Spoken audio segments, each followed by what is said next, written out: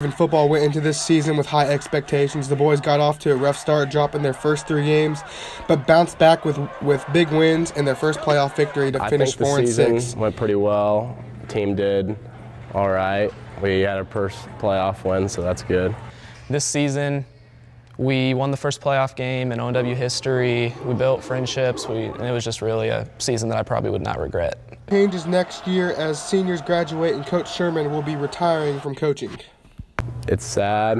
I wish he would have stayed, but we're going to move on and get better next year. Coach Sherman, he's taught me a lot more about life than football. He's a really good guy. He did a lot for our program, and I just really thank him for what he did for ONW and for me. Cole Manning, as well as other juniors from this year's team, will play huge roles next year. We've got some juniors that got a lot of time this year. I feel like they're going to need to step up, but I feel like they've got the talent and the capability to do so. So I'm anxious to see what they're going to be able to do. Here for Game Day Northwest, this has been Nick Lopez.